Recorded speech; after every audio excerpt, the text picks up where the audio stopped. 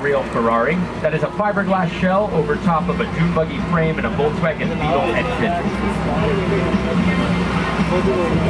The Back to the Future cars, they're basically floor models taking place in the year 2015. That's right now. The Flintstones cars, the most eco-friendly on the lot. Not powered by foot power, actually modified golf carts.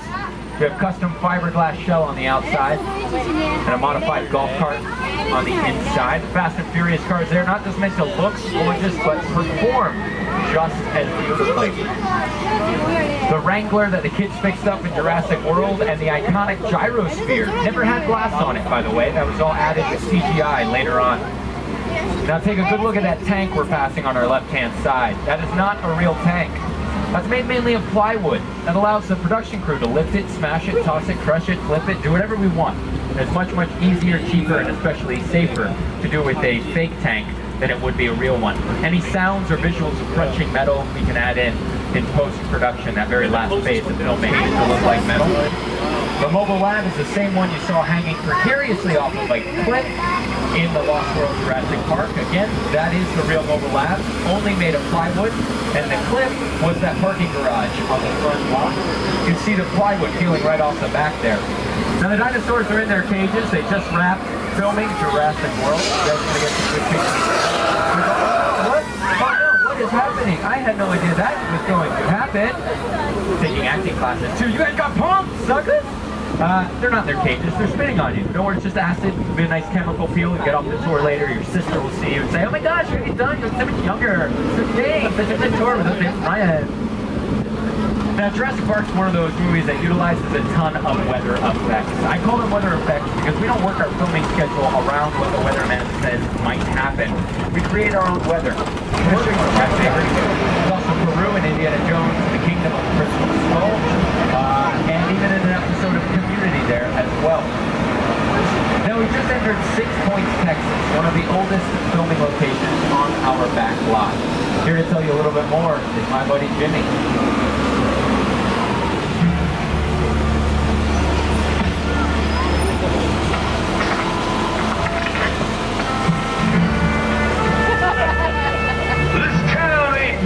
For the both of us, Jimmy Fallon. Well, I ain't going anywhere, Jimmy Fallon.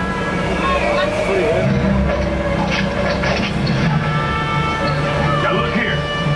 Us folks in this tram don't want no trouble. They just want to check out 6 Points, one of the oldest sets on the Universal lot. I hear this where John Wayne and Jimmy Stewart shot a few of their westerns. That's right. That's where I aim to shoot you. Looks like we got ourselves a Mexican standoff.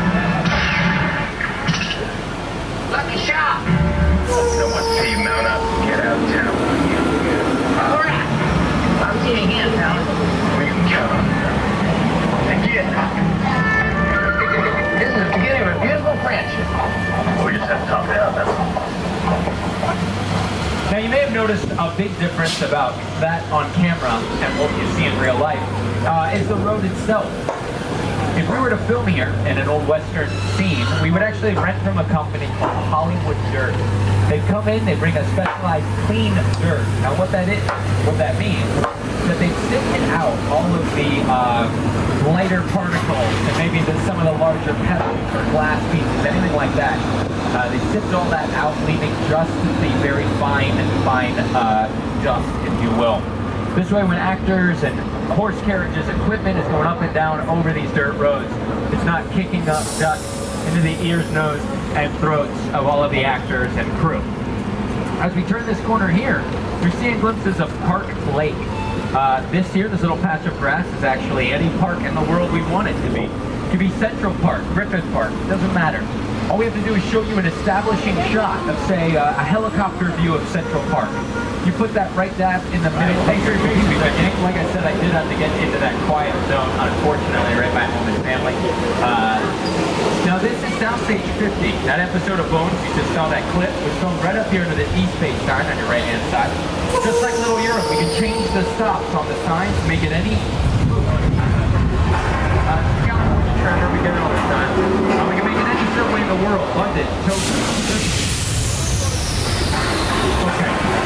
Alright, much bigger than normal. Women's show,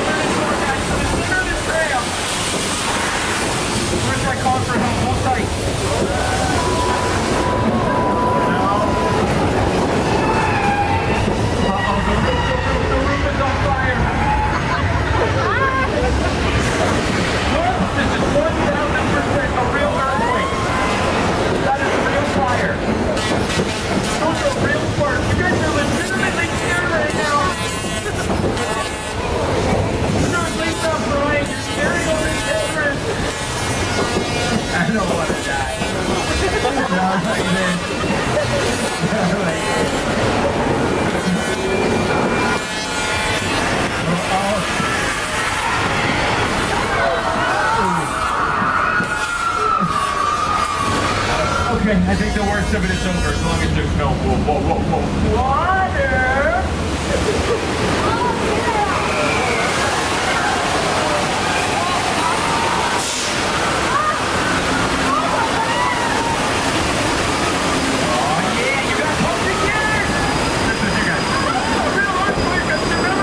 War of the World. Steven Spielberg's action-packed thriller, War of the World, starring Dakota Fanning and Tom Cruise. Now I know what you're thinking, and the answer is yes. That is a real Boeing 747 airplane. It was purchased from an airplane graveyard for the low, low price of $60,000, which is a steal for a real Boeing 747. Nobody checked the shipping and handling, however. That was $200,000. So for just over $250,000, you two can have your very own chopped up airplane and place it wherever you want. Now keep in mind, they were setting up this entire set for about 3 months before filming. They were up here filming for about 3 days. The entire